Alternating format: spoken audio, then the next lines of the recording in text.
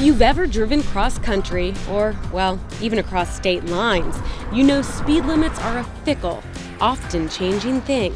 First you're going 70, then it's down to 55, and back up to as fast as 85 miles per hour, depending on where you are. So the editors at Cars.com wanted to know, which states are made for speed and which ones are slow to the line? You know how they say everything's bigger in Texas? Well, that apparently is true here, because in the Lone Star State, there's 85-mile-an-hour posted speed limits along a stretch of Highway 130. It's 91 miles between San Antonio and Austin. And at that speed limit, it would only take you a little bit more than an hour to get from one place to another. Idaho joins Texas on the speediest list with limits of 80 miles per hour on several stretches of highway. But it wasn't without controversy. The speed hike was initially put on hold at the urging of AAA of Idaho. Safety studies were done before the signs were finally put up in late July.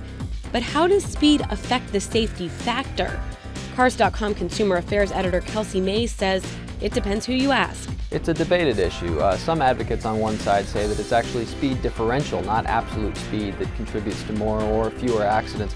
But safety advocates actually say that the absolute speed does play into it a lot, because it's the amount of reaction time that drivers have to kind of react to things happening around them that determines how many accidents they might get into, as well as the amount of crash forces that the car has to withstand because it's hitting something at a faster speed. On the other end of the speed spectrum, several states in the Northeast, including New York, Rhode Island, and Vermont. But Mays says that shouldn't surprise you. There's a big urban section, particularly between the Washington, D.C. to Boston corridor. Cities tend to have lower speed limits, and so that made a lot of sense to us. Washington, D.C. fits that thinking, as it is also one of the slowest at 55 miles per hour. But what do these speeds mean when it comes to traffic? Mays says that's unclear. A lot of traffic engineers follow what's called the 85th percentile rule, where they set a speed limit that normally 85% of the cars are driving at or below.